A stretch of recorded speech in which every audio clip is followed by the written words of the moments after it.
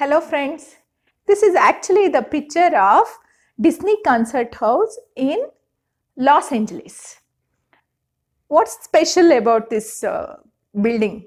The special, this was built in 2003, okay? So in 2004, people living adjacent to this building, they were complaining that the temperature of their house increased by 8 degrees Celsius.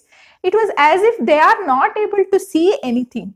Even if the curtains were drawn, they were not able to see anything clearly. So they were complaining that this building is producing some rays because of which it is not possible to see the things clearly. So this is not the only case it happened. It happened with many of the buildings. One more I would like to mention is the Vadara Hotel. This is the picture of one more Vadara Hotel in Las Vegas. Here also the guests who used to come to this hotel, they used to complain that their hairs are getting burnt near the swimming pool.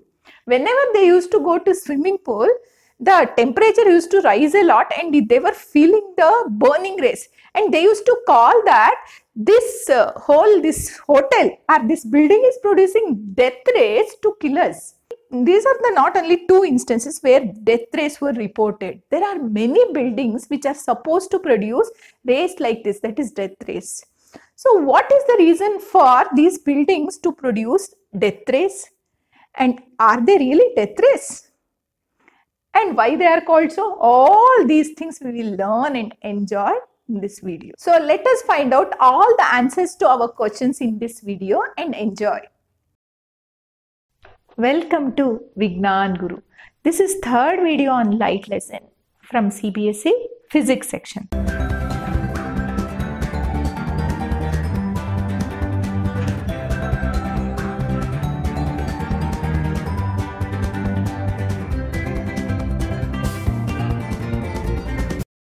Okay, so in the last video what we understood characteristics of image formed in a plane mirror, and we also came to know about spherical mirrors and some terms associated with spherical mirrors.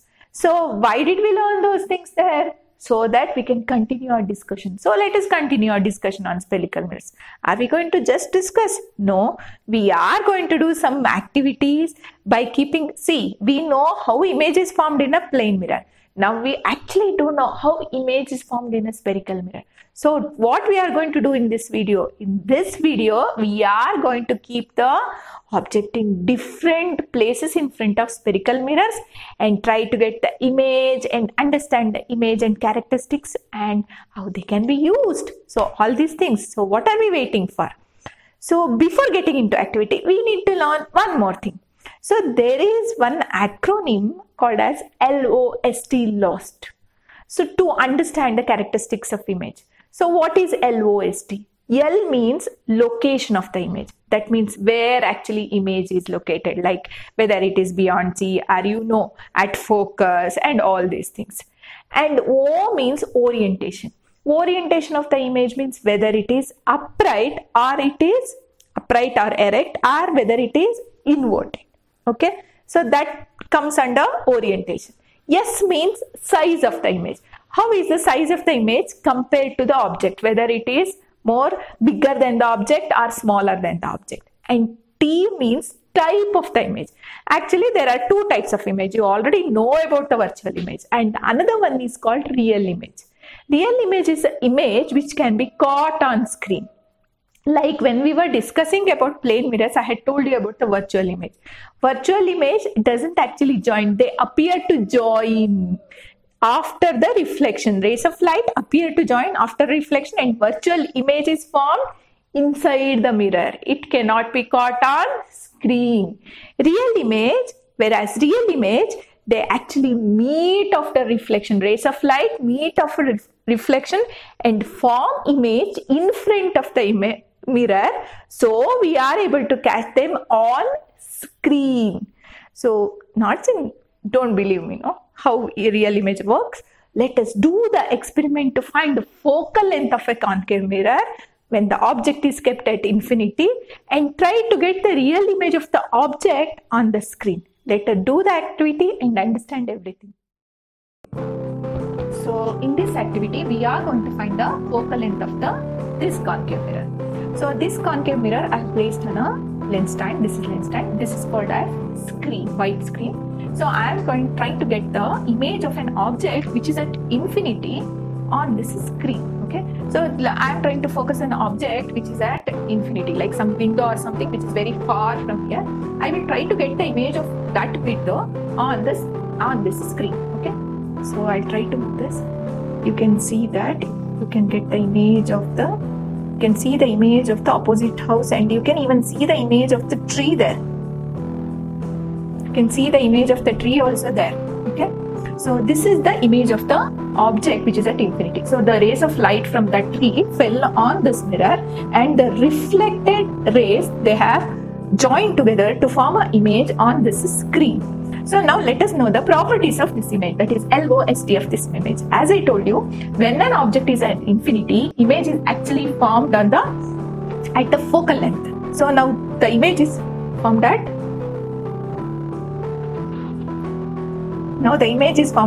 focal length. Now let us see the orientation. So the location is at F, and let us see the orientation. How is the image? You can see that the image is it erect or is it inverted? You can see that actually this tree is inverted. So it is a inverted image.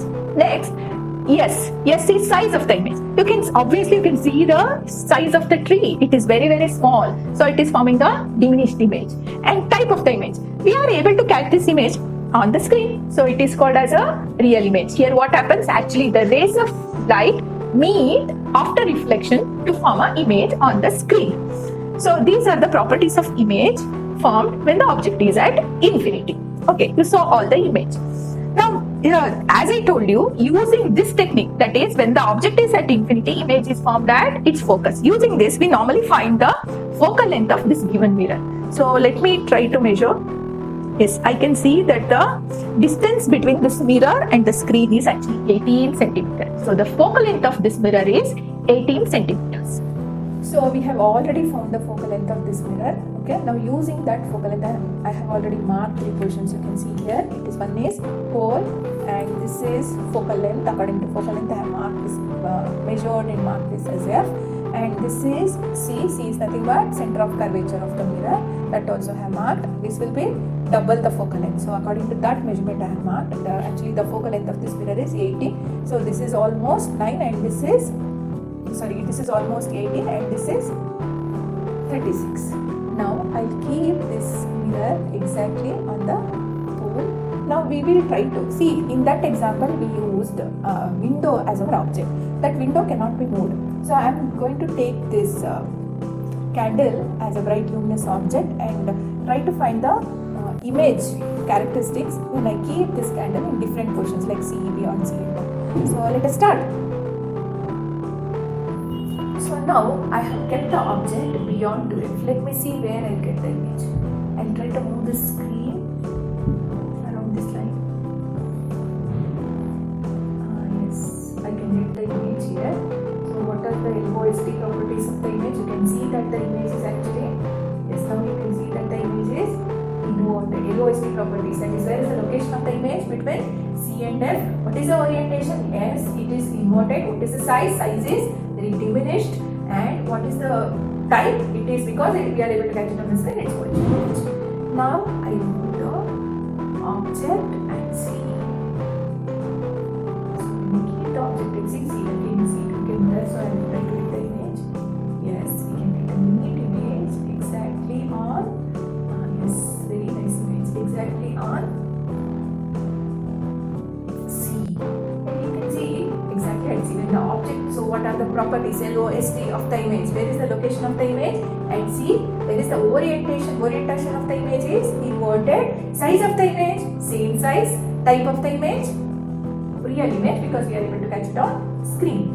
Now again I move the object between C and F. Now again I move the image. So I move it a little bit behind. Yes, I can get the image here. So again location is beyond C. Orientation is inverted. Size is, you can see, it's little bit magnified than the original image. And type of the image is T. Type of the image is TL image. Now again I remove the object at F. So I am not able to get any image because image is formed at infinity. So what will be the type of image? We already know the image will be very points, LOST, location is at infinity, orientation is yes inverted, size will be very point size, and because at infinity if you keep a screen you will be able to catch it on the screen, so it is a real image. Now let me keep this object between P and F. I'll try to get the image. Yes, I'm trying, but I'm getting only glow, but I'm not able to get image anywhere. So I try to see inside the mirror. So now you can see the image. So what are LOST of the image? Location of the image? Yes, it is behind the mirror. And what is the orientation? Yes, it is upright, and the size you can see is very magnified. And the type of the image, because we are not able to catch it on the screen, it is behind the mirror, it is virtual image. So these are the properties of the image formed by a concave mirror, and the objects are kept in different positions. So after going through all the activities, we understood through the activities what is real image, what is virtual image, and character, where the image is formed. Now let us first summarize what all we understood in our experiment. What we understood first, we understood that when the object was at infinity, or object was very far, image was formed at focus, and it was for very point size. When the object started coming near, so as it came near to F, the size of the object and the size of the image were both same. After that, the object started coming near the mirror, then the image started going far away. But when the object started coming near, the image got magnified. So what you have to understand, when the object was far away, image was point size. When the object started at 2F, at C, both object and image both were of same size. After C, when it started coming near, object start getting magnified. So we can summarize everything in this table. So this is how we understood from the activity. Now, after writing this, you know that we have to represent this in the form of, yes, ray diagrams. Yes. So let us discuss which are the 4 rays normally we consider while writing ray diagram. So these all rays follow only one formula, the one rule. What is that? Laws of reflection. Angle of incidence should be equal to angle of reflection. And when you are drawing, what are the things you should be careful about? You should be careful about arrow mark, and wherever the 2 rays meet, that's the point where the image is formed. Okay, let us start with the first ray. First ray is called as parallel ray. This ray is parallel in the concave mirror. It comes parallel to the principal axis and falls on the mirror, and after reflection it goes through the focus, principal focus. Whereas in a convex mirror, they appear to, after the reflection, they appear to go through the focus. This is the first ray. Second ray is opposite of this. What is that? Second ray is the ray which passes through the principal focus, and after reflection, they go parallel to principal axis. This is second ray. Okay. And the third ray is the ray which passes through the center of curvature undeviated. When a ray passes through center of curvature, it retraces its path. Why? Because you know angle of incidence should be equal to angle of reflection. When it passes through a center of curvature, angle of incidence will be 0. So angle of reflection should also be 0. So then the fourth ray is called as oblique ray. The ray which falls obliquely on the mirror, and after reflection it comes out obliquely. So these are the 4 important rays which we consider. You can consider any 2 rays to draw the ray diagram. That's all. You have to keep it simple. So for us to make it easy, we are considering these type of rays. That's all. So we have everything now. We know the rules also. We know the positions also. Let's go and start writing the ray diagram. Okay. Let us understand how to draw a ray diagram for different positions. Okay. So the first position is when the object is at infinity.